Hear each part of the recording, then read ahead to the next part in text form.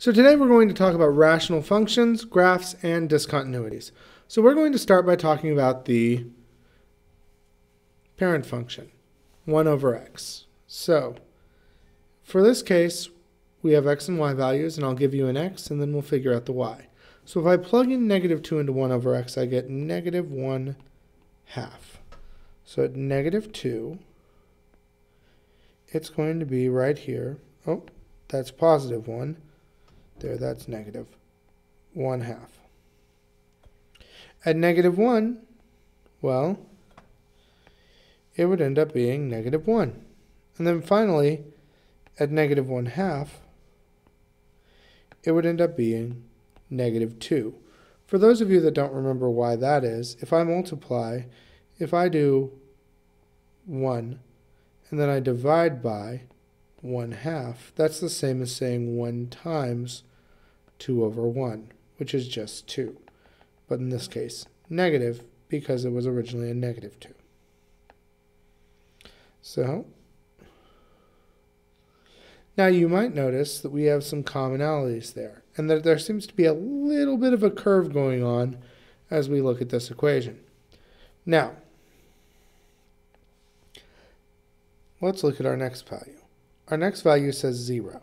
So I'm just going to plug that in. 1 divided by 0. Well, let's see. How many sets of 0 can I divide? Oh no, I actually cannot divide a number by 0. That means that is undefined. Okay, then I'm going to just do my positive ones. 1 half would be 2. 1 would be 1. And 2 would be 1 half. I'll plug in those values as well. Now, what ends up happening as we go on is this should become, well, what if I put in negative 2,000? What you would notice is this would become,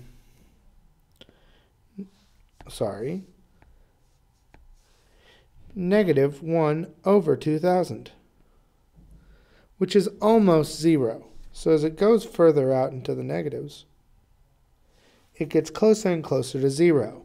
Same if we go out to the positives. This would be 1 over 2,000. And if I did the opposite, did 1 over 2,000 as my x value, as you can guess, we would end up actually going very significantly higher the closer we got to 0. Meaning our final graph ends up looking like this whenever we graph it.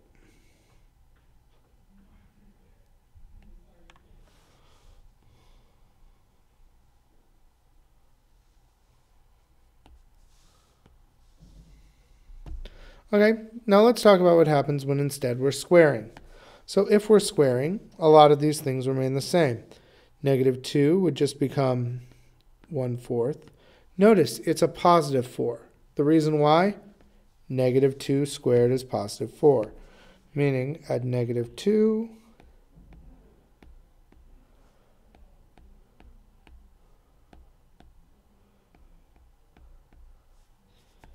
it is 1/4. Oh no, at negative 1, it would become a positive 1. At 1 half, it becomes positive 4.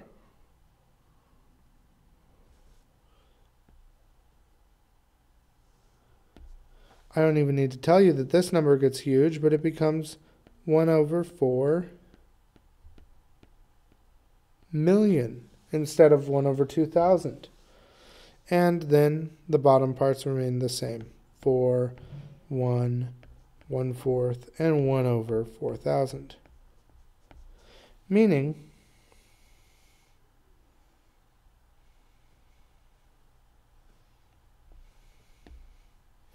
you end up getting a mirror image now, where both sides are going up. But we do still have 0, which, because 1 over 0 squared is still 1 over 0, is undefined. All right, so let's talk about rational functions, because that's what these are called. Functions with an x in the denominator and or also in the numerator, and always there's at least one in the denominator, are what we call rational functions. The parent function is y equals 1 over x, where x can't equal 0, as we just talked about, because it's undefined, and y can't equal 0 because as we go out we get closer and closer to 0, but as long as we have 1 over that number, it never quite reaches. Most importantly, the graphs of rational functions have at least 2 asymptotes, one horizontal and at least one that's vertical. So what we're going to do is we're going to sketch a graph and its asymptotes. So we're going to start with this one, 6 over x. So if you look right here, this is the equivalent of a when we've been talking about transformations, meaning this will be a vertical stretch. So in this case, that means that at 1, instead of equaling 1, we're going to end up equaling at 1, 2, 3, 4, 5, 6. At 2, it's now going to be 3. At 3, it's 2. And at 6, it's 1.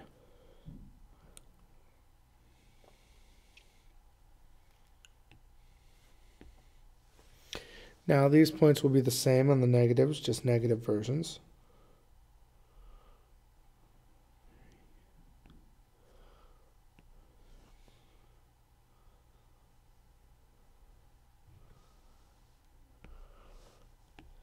Now let's talk about our asymptotes though. So the question is, what value would make x 0? Because I can't divide by 0, and that would be, well, 0. So our vertical asymptote would just be x equals 0, which means our domain, well, let's see. It appears I can have any number in existence except for that, meaning x just cannot equal 0. Now let's talk about our horizontal asymptote.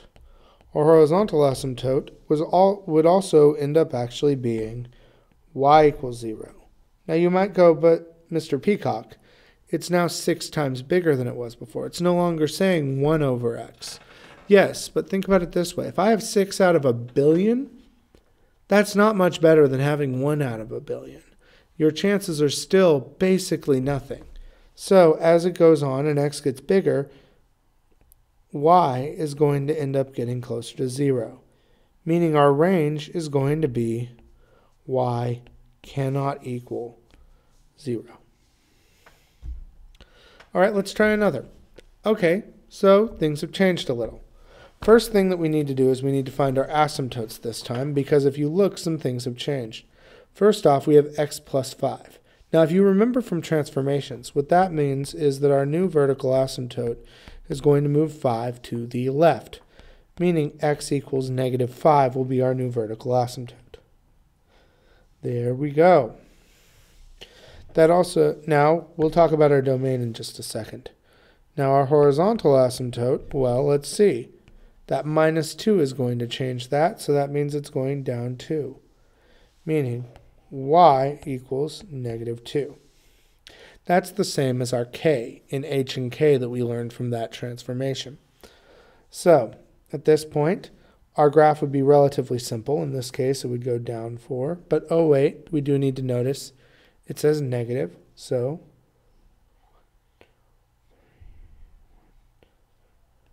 4, 2, 4,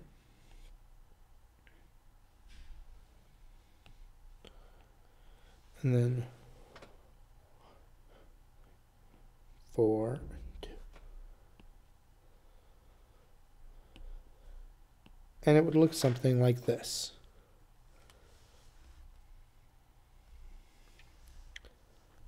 All right. Oh, we forgot about domain and range. So let's go back. Now, in this case, our domain, if you look, is any x value except for negative 5. So we're going to say x cannot equal negative 5. And our range is going to be all of the y values. If you can look, it goes down forever and up forever except for negative 2. So y cannot equal negative 2.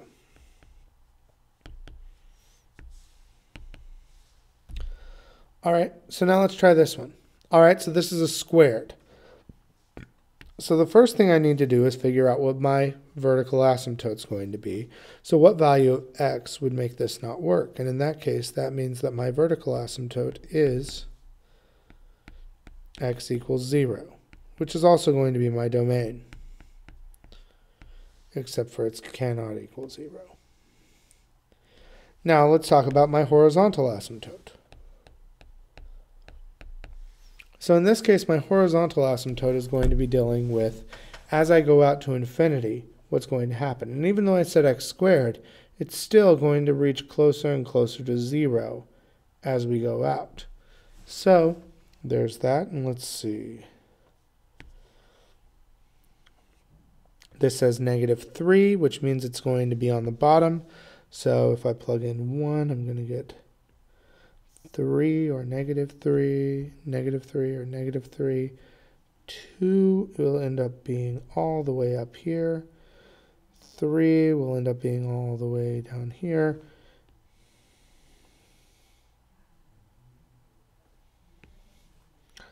Leading us very quickly to get close to our asymptotes. So, now let's talk about our range though. Our range in this case is not going to be the same as it was before. Because before, our range was all available numbers because we had some in the bottom and some in the top, except for our horizontal asymptote. But now if you look, the top is empty, as all values in this case are negative. So what we would end up saying is our range was -infinity to 0, but never quite reaches it, so like that. Okay, so now we're going to try this. Now if you look, it's a little bit harder now because we have two asymptotes. By the way, this would be the equivalent of writing x squared minus 6x plus 8. So if you look, we have two vertical asymptotes in this case. They're going to be when x equals 2 and x equals 4. So I'm going to plug those in right now. 2 and 4. That said, as we move out, our horizontal asymptote is just going to be whenever x equals.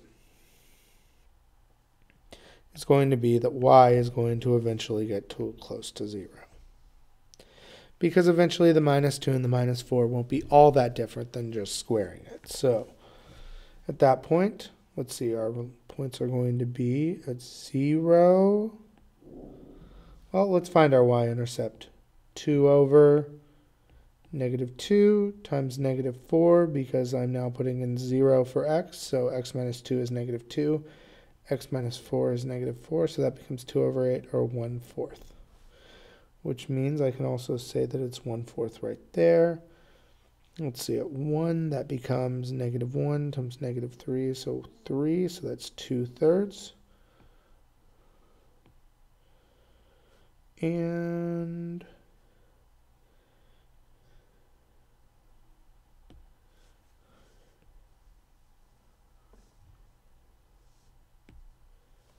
there we go.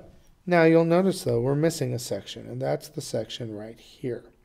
So for us to figure out what goes in the middle, I'm going to take the midpoint of this section, which is at +3. So I'm going to plug in 3 to the original equation. 2 over 3 minus 2 is 1, and 3 minus 4 is -1, meaning 2 over -1, or -2. Meaning that is what our middle is going to look like. So let's talk about our domain. Our domain is going to be every value but 2 and 4, so I would say x does not equal 2 or 4. But our range in this case is not all values of y except for 0, because if you look, there is the section from -2 to 0 where we are missing any. So I would start from the bottom, -infinity to -2. Now -2 is included, so we use a bracket. Then I put the u in for unity, or union, and then 0 to infinity. And I appear to have run out of space, but that's what we do for the range. Let's try another one real quick. In this case, 4 over x squared plus 6x plus 9. So if I factored these out, let's see, two numbers that multiply to be 9 add up to 6. That's going to be 3 and 3, meaning x plus 3 squared. Notice that that means that our only horizontal asymptote is going to be at x equals negative 3, meaning our domain will be x does not equal negative 3. Now, as time goes on, we'll see that the vertical asymptote is going to be y equals 0. And so as I plug this in, it's negative, but let's see. 4 ends up becoming, well, let's see. I'm going to get to about here.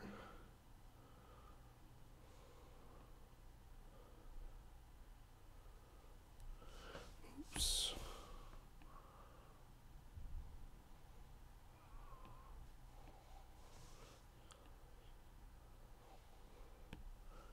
Notice that we have no actual extra point in the middle. That's because we only have one, and I mislabeled these, vertical asymptote, and only one horizontal asymptote. Now, let's talk about the range. In this case, the range is only going to be from negative infinity to 0, because there is no middle section to go up. Okay. So now we're going to fill out this little table. Here's our top level. So first we're given an h and a k value.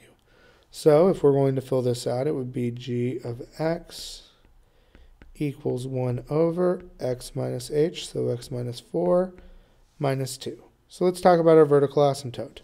It's just going to be our h value, so that is going to be x equals 4. And our horizontal asymptote is just going to be our k value, so y equals not negative 4, negative 2. Our domain is just going to be everything but that, so x does not equal 4.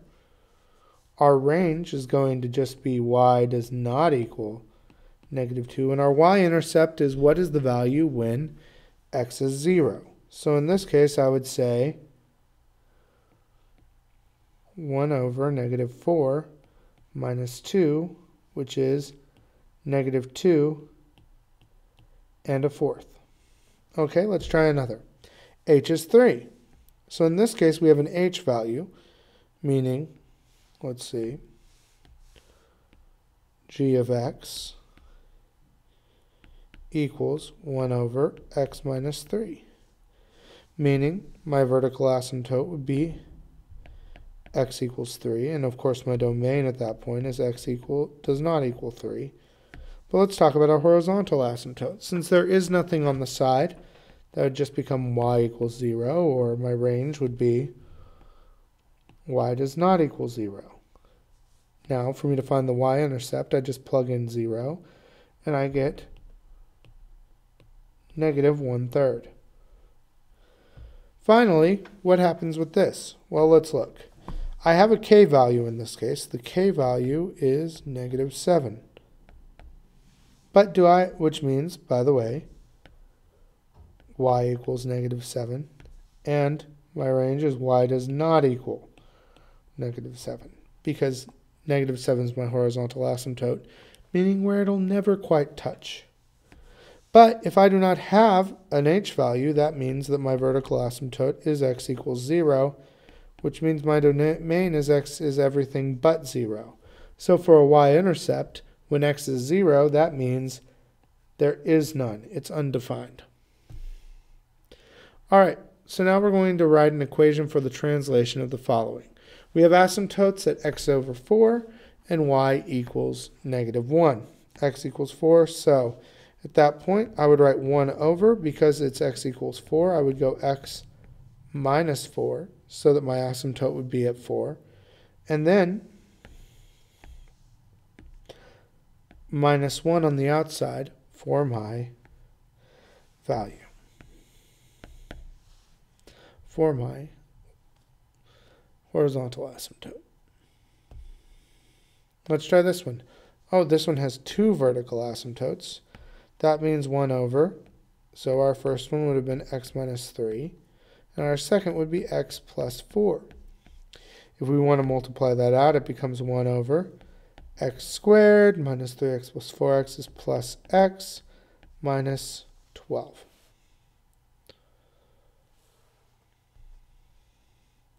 All right, now we're going to try one more. If we shift 2 units right and down 6 units, well, let's see. That's 1 over x. Shifting right 2 units is minus 2, because remember, it goes the opposite way you think. And then down 6, minus 6.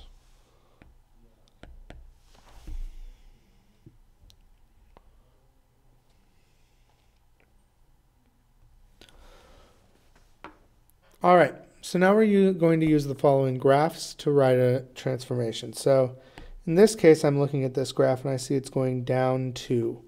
That means I would write 1 over x, and because it's down 2, this is going to be a minus 2 on the outside. Now let's look at our next one. In this case, it looks like it's gone right 4. That means 1 over x, but because it's going right, minus 4. Okay, so now we're going to talk about points of discontinuity. Points. All right, a point of discontinuity is basically just the x values that would make the denominator 0. We've been finding these the whole time. It's all the values that were undefined that we were looking for. In the past, they've all been vertical asymptotes, but maybe they won't be as this lesson goes on. Remember, the reason why is because in the math world, horrible, bad, very, very bad, terrible things happen when you divide by 0. Like you get wrong answers. Ooh. So to find a point of discontinuity, we're going to do what you would think would be the horrible option, which is we set the denominator as equal to 0 and solve. Because what we want to do is we want to find out where are those zeros to where are the points that just don't work. So let's find some points of discontinuity. Points. So the way we would find this point of discontinuity is we would take this and we'd factor. So our factors of 12 are 1 and 12, 2 and 6, and 3 and 4. Those are the ones that have a difference of 1, but because it's negative, it's going to be a negative 4 and a positive 3. So x minus 4 times x plus 3. So that means our zeros would be x equals 4 and x equals negative 3. And those are our points of discontinuity. Yay! All right, so now let's talk about this one. So in this case, well, I can't really factor, so I'm going to try this. It equals 0, so I would subtract 4 minus 4. 3x squared equals negative 4. Divide by 3, divide by 3. X squared equals negative 4/3. Square root both sides. Oh, wait. I can't square root a negative without getting imaginary numbers. And if my only points of discontinuity are imaginary, that means that they do not actually exist, meaning that there are none. All right. Now, it's important to know some things about points of discontinuity. They can be one of two different types. We've talked about one type a lot, the vertical asymptote, but this equation right here gives us both. So the first thing I would do here is I would factor it out. So I'm going to factor it now with magic. So if you look at this, like I said, you can see both types of discontinuity on here. I'm going to separate them by doing this. All right. So if you look on the left, we have what we call a removable discontinuity. And that's a whole because it factors out, meaning it's not going to actually, the factors will cancel out, meaning it won't really look different on a graph, but there will be an undefined right at the point that this counts. So in other words, x is going to equal negative 2. That is our point of discontinuity, but that is what we call a removable discontinuity. Now, on the right, you can see that we do not factor out. And because of that, we have what we call a vertical asymptote, which is the ones we've been finding up until now. And if you look, the vertical asymptote is based off of what's once again in the denominator. And so x minus 1 means our vertical asymptote would be x equals 1. Now, I've had some people ask me, but Mr. Peacock, what about that x minus 3? Well, x minus 3 is an important thing as well, because x minus 3 is one of the things we could use to find our, well, roots. So a root is where the function crosses the x-axis.